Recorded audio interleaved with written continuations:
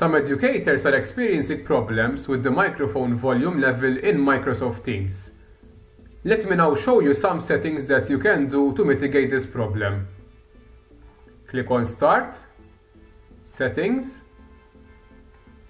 System, Sound, and click on the Sound Control panel on the right.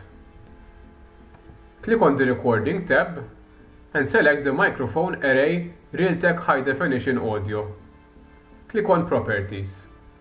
Click on Levels, set the microphone array level to 100% and set the microphone boost to 0. Now click on Enhancements and tick Disable all sound effects. Click OK. Click on the Communications tab and select Do Nothing. Click OK. Now let me show you how you can test the volume level of your microphone. Click on your profile icon, go to Settings, click on Devices and click on Make a Test Call. Here you can record your voice and hear it back. Once you are done, you can hang up.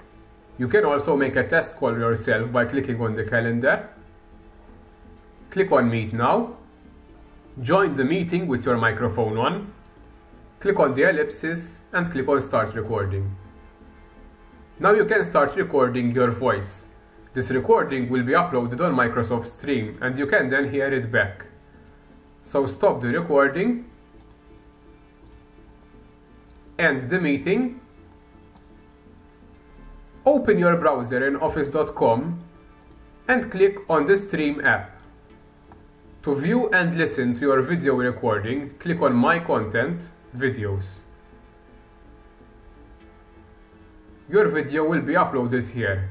Click on the video to play it back.